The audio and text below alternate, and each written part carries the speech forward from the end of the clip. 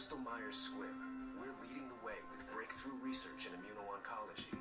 We hope to develop new drugs that are designed to help the body's immune system find and fight your cancer. The FDA announcing it is moving trans fats considered by doctors to be the worst type of fat and the kind of fat that raises your bad cholesterol levels to the unsafe list.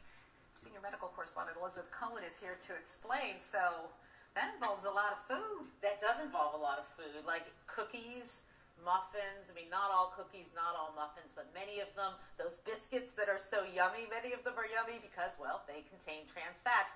But trans fats are bad for your heart. And for about 10 years now, experts have been saying to the FDA and petitioning them, get these fats off the market. And now finally, 10 years later, the FDA said, hey, let's try it. So they made the first move today to start getting trans fats out of the food. Let's try it. So we won't see an immediate change, but we're certainly going to see a change. Right, we won't see an immediate change, and there's all these bureaucratic steps, proposals and comments, et cetera, that they need to go through. But it certainly is looking that in time, trans fats could or will likely be out of our And some restaurants have already moved toward that. McDonald's, right? Trans fats out of their French fries. And years Status fries at Burger King. That's right. Boy, you really know this. You must eat a lot of these. I try not to, but I love them. They're good. Right, exactly. So since the early 90s, there's been about a 75% decrease in the amount of trans fats in our food. So some people are saying the FDA is kind of late to this party. You know, industry was already doing this, and why didn't they do this earlier? But still, I suppose better late than never. And there still is quite a bit of trans fats. I know because I think I ate one of those biscuits recently, and I said, "Why is this so good?" And then I checked the ingredients. You're the medical correspondent. You know, even medical correspondents make mistakes, right? I ate it, and I said, "Why is this so good?" And then I looked at the ingredients, and I found out why. Yeah, but you know, I didn't eat. Well, they're so chipper about it, you know. She's over there giving a few plugs for. This is CNN.com.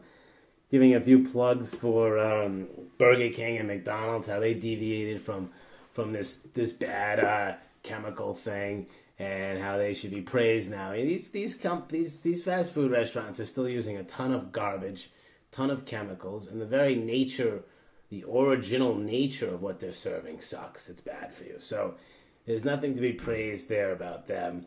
I like what they said, though. The FDA, who cares about you, just so you know, was petitioned for 10 years to remove this stuff by professionals. And they were like, yeah, 10 years later, let's give it a try. It worked out now. We have a new chemical that kills people that they can now start petitioning us starting now for 10 years. And then in 10 years, we'll remove that chemical when we have a worser chemical to replace it. I really think Hitler runs the FDA. I think he runs the EPA. I think he runs the USDA. And I think he's still alive running these things. Or his son, you know, he got pissed off. He's like, fuck them, I'm going to take over America now. He got pissed off. And he's running it all. And they're doing such a good job. They got smiley earheads talking about it.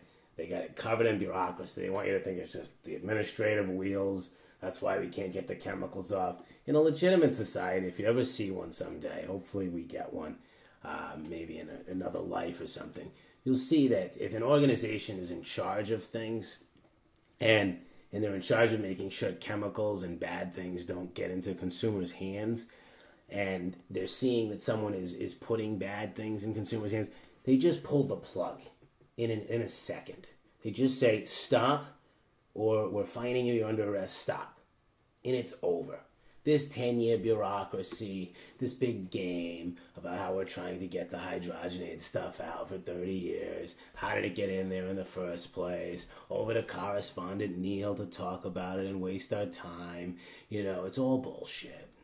Okay? And Betty Crocker is a big part of that bullshit. She's basically an asshole. I mean, what are you buying when you buy Betty Crocker? You think you're getting something?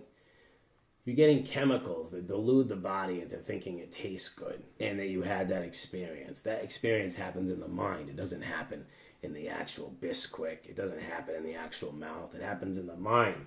They create the experience for you on paper, in color, not through these ingredients. Enriched flour, bleached. There's bleach in it. Wheat flour. And that's not even allowed. Some countries don't even allow the bleaching of flour because bleach is bad for you. It kills you. And then we have the partially hydrogenated soybean oil. It's probably a GMO soybean to boot, right? Cottonseed oil, leavening, baking soda, sodium aluminum phosphate. You think that's what makes a real meal? Is that what you think? This is by General Mills, by the way. The big corporation that hides out real small on the bottom of the box and puts the big Betty Crocker image and all the Cheerio, the Bumblebee, all the big fancy pretty things to trick the hicks into buying their stuff. They make money off the hicks and they damage their brains and screw them up so that when we go to vote, the hicks go and vote for the bad guy is going to hurt them more because they're brain damaged. And the good guy like me, his vote doesn't matter because there's only one of me. And I make my vote and nobody cares. The hicks win. It's a democracy where the hicks win. So let me help you and just tell you not to use this ingredient. I'm not a doctor. Everything I say could be bullshit, right? It could just be comedy. Could just be whatever, right? So I don't know for sure if it's really bad. But the FDA is saying it is now, the hydrogenated oils, right? The FDA is saying it's bad. Or they're acting on information. Everyone's been saying it's bad. CNN's coming out with it. But it's a fun morning coffee episode where we're going to go get a McDonald's French fry after and celebrate the lack of hydrogenated oils in it. Over to you, Jim.